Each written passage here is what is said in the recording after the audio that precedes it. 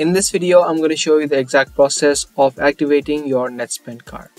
If you recently got your card off Netspend and if you're trying to activate it, then in this video, let me show you how it's done. Now, before I move on, make sure you subscribe to our channel if you haven't already, and also hit that notification bell so you get notified for more future updates. So the first thing you want to do is open up your web browser and then search for netspend.com. Once you search for this, it's going to take you to the website of Netspend, which will look something like this.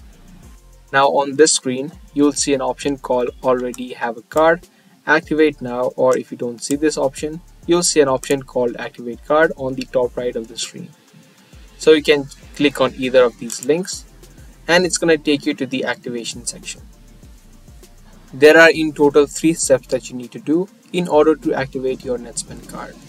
So firstly, in this section, you'll need to type in your card number and the security code. The card number is in the front side of your Netspend card and the security code is a 3-digit code on the back side of the card. So firstly, type in your card number and security code and then you can click on continue.